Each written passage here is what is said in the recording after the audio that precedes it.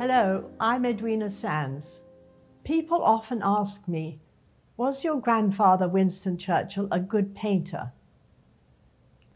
I always answer emphatically, yes.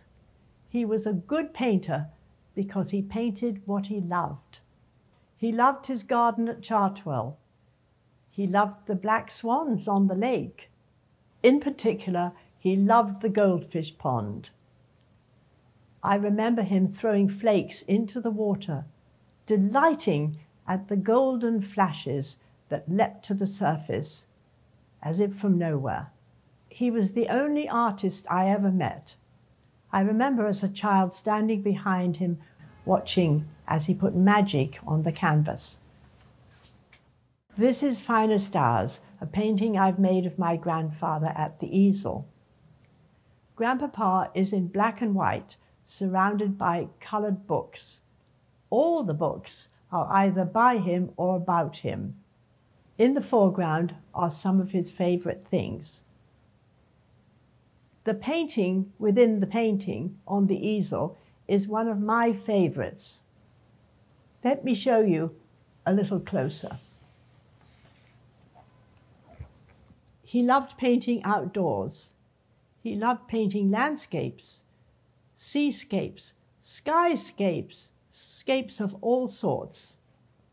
This painting he called Bottlescape. I think it must have been raining that day. Otherwise, he would have been painting outside in the garden. The canvas still hangs at Chartwell, and it sums up for me his love of life. See the fine array of decanters and bottles, some opened. See the disarray of half-filled glasses. It is quite loosely painted, but you know exactly what each bottle holds and what it tastes like. Bottlescape evokes with Proustian certainty the familiar scent of the cedar wood cigar boxes stacked up on the side.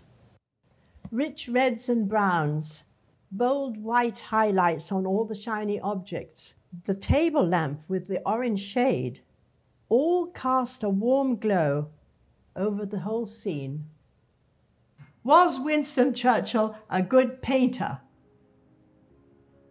Though I'm biased as a judge, I did hear once that Pablo Picasso said of him, that man could have made a good living as an artist if he had not had so many other things to do.